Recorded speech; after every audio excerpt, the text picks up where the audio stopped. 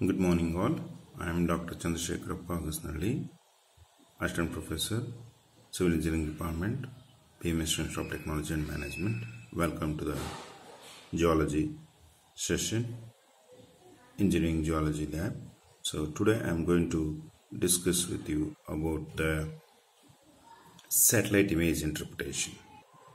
The satellite imageries, which are the images which are captured from the satellites with different resolutions, high resolution, low resolutions, and medium resolutions. There are various 4-meter resolution, 10-meter resolution, 20-meter resolutions. Depends on the sensor capacity and the optical lenses and the latest technology. This is actually the quick bird satellite sensor image, and generally it contains the red. It is actually the true color. It's not a false color composite. It's a true color. Okay, this image is as you see on the surface of the ground. There are roads, there is a vegetations, and there is a park, and there is a buildings, and the color will be the same.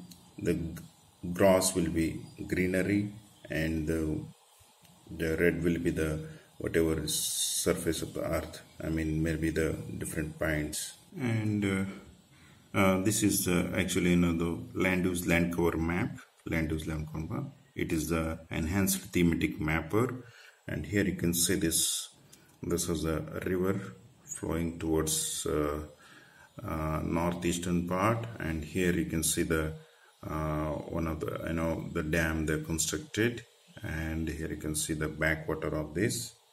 Okay, here you can see the backwater, and surrounding that there will be agriculture land, there will be a forest land, and here you can see the major rivers. And if you look at this, there is another the dam which I constructed here, and it can go the further river like this, and it can reach some other place. And here you can see this completely is covered with the thick forest areas.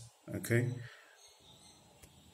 and look at this image. This also enhanced thematic mapper Landsat imageries, and the red indicates the vegetations. Okay, the black, the dark blue, that indicates the water bodies, as that means that's a river flowing towards northeastern part, and here is the dam construction. Same image. When it comes to the downside of this, here you can see the shallow depth. The water, the blue color, this indicates the shallow water depth, and when it comes to the deeper level, it's a dam. Actually, it's a deeper level water that indicates the dark colors. And here you can see the streams, first order and second order streams. You can see on the top of the hill. And here also you can see the streams, the drainage pattern in the satellite imageries, and this red color indicates the vegetations. And here you can see the clearly the red colors that indicates the what we call this thick vegetations, maybe a forest, maybe a grassland, or it may be whatever the green color that becomes red when it processes in the satellite imageries. There are 3 primary colors that's called red, blue, and green. When they process the image, they blend the colors and process the image, then it becomes the false color composite. That's called FCC. FCC, false color composite. The images will generate, and we can utilize for the agriculture purpose, forestry, ecology and environment, town planning, irrigation, water source department, dam construction, tunnel construction, road constructions, road constructions, tunnel, bridges. For all this purpose, you can utilize this, and even for the irrigation department, and even for mineral exploration, mining. And here you can see this. This is Tungabhadra Dam. Okay, Tungabhadra Dam in the Hospit.